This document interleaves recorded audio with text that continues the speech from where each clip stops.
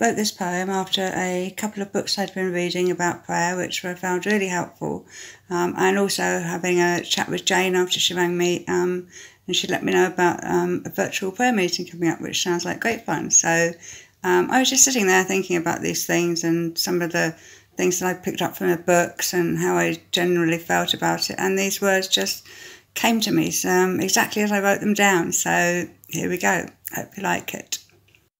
A prayer can be a whisper that only God will hear.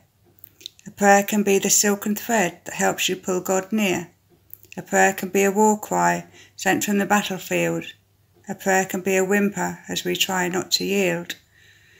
A prayer can be a few words or several pages long. A prayer can be our thankfulness displayed in dance and song. A prayer can be victory over Satan's evil lies. A prayer can be so desperate only God can hear our cries. Whatever kind of prayer you pray, remember this is true. At that moment when you talk to God, He's listening to you. Thank you.